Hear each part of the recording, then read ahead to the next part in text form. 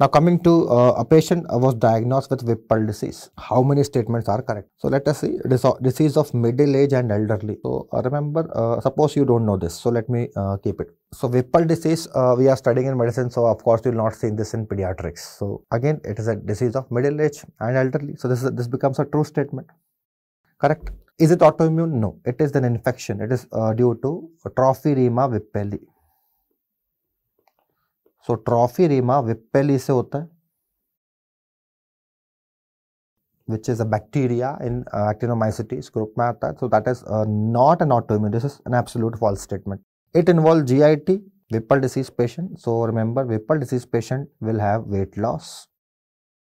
Patient को और क्या होगा? There will be hyperpigmentation. Then you can notice there is infection, and infection with Trophirema Whippeli. Then patient can develop polyarthritis.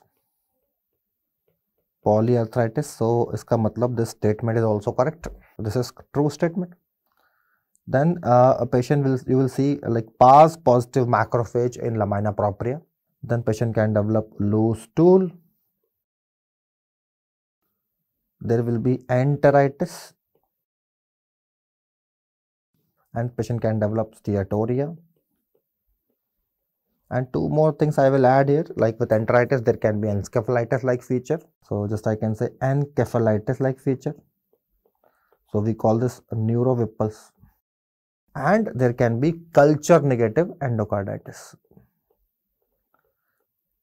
Culture negative endocarditis. So these all features of Whipples you can remember by mnemonic Whipples. Whipples. So देखो CNS involve हो रहा है, GIT हो रही है, joint हो, so this is a true statement. Proximal and distal small intestines involvement. Yes, it can involve both proximal. Proximal is more involved, so this is again a true statement. So क्या गलत है? This is a wrong statement. So A is correct, C is correct, D is correct. So answer will be A, C, D. They are asking you how many are correct. So कितने correct है? 3 correct है. So answer will be 3. Simple.